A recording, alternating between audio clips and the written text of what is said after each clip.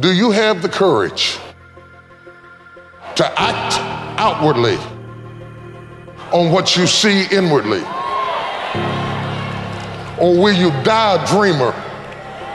Will you die on the verge and on the edge and in the land of coulda, woulda, and shoulda? Do you have the courage? I'm going to drop something on you. It takes courage to be successful. It is far easier not to be successful. Misery will always have company. Success breeds contempt. If you don't want to make waves, be mediocre. Be normal and fit in.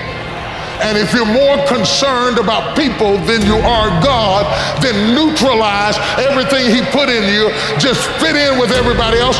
Dress like them, walk like them, act like them, eat like them, go where they go, think like they think, do what they do. And once you've neutralized your uniqueness, you don't need courage. It takes courage to be different.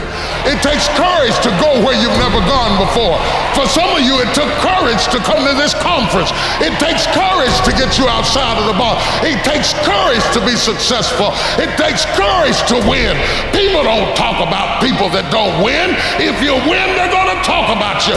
Do you have the courage to stand there though the storms keep raging and the people get to talking and you stand there and say, I've come too far to turn around?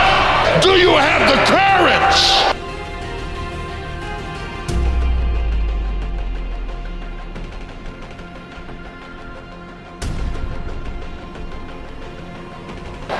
I'm going to say something to you. It takes courage to be exceptional.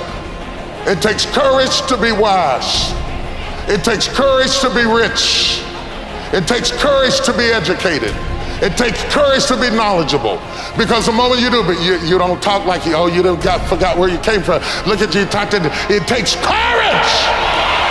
And I'm just wondering, in this weak, watered down, mediocre society that we live in today, in this reality TV world we live in today, I'm wondering if there's anybody left that's got the courage to say, after all I've been through, and all my ancestors have been through, and all my parents have been through, I didn't come through all of that just to fit in with normalcy. I have the courage to go after my dream. You don't know what you've got until all hell breaks loose. You don't know what you can take until the pressure is applied to your life. You don't know what you can endure until people stab you in the back and walk away from you. You don't know how much courage you have until you've been under fire and under struggle and under tribulation. You can't learn what's in you sitting back in a lazy boy chair hitting the remote control watching HBO and Cinemax. But when all hell breaks loose,